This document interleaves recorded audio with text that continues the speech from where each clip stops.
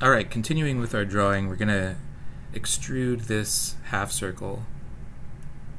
So we'll want to make sure your UCS is still set to the same. Z should be facing in line with the direction of the post that we want to have.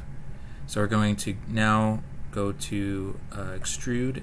Since this is a single line, it doesn't matter which extrude you use. It can only be extruded as a surface.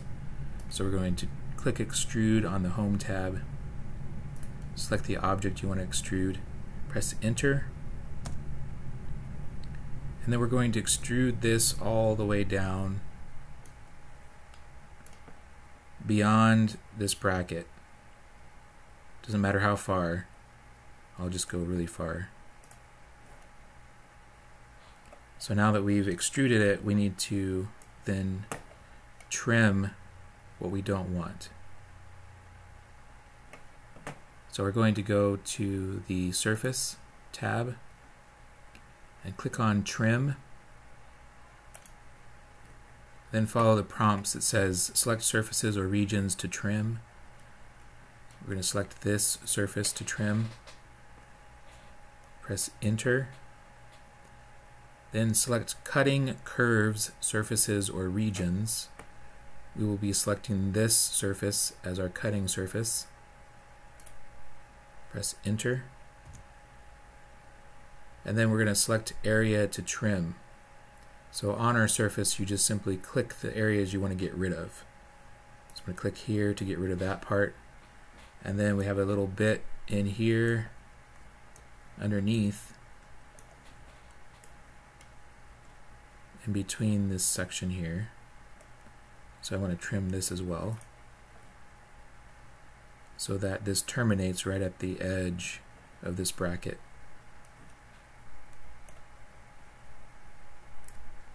So that's trimming.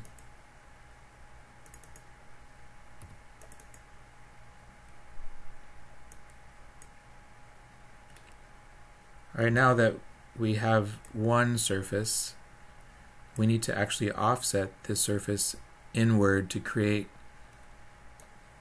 the thickness of our pole that we're going to be using. So the pole is going to be hollow in the center, so the surface has 0 thickness to it.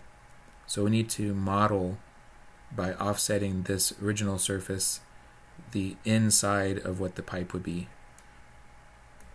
So in order to know how far to do that, there's actually another layer that would show us that dimension. So we're going to go to the Home tab, and then we're going to find the seat post layer, and then turn that layer on. I didn't switch to the seat post layer. You should still be drawing on the 3D frame layer. Now we're going to offset this surface inward to match this blue radius here.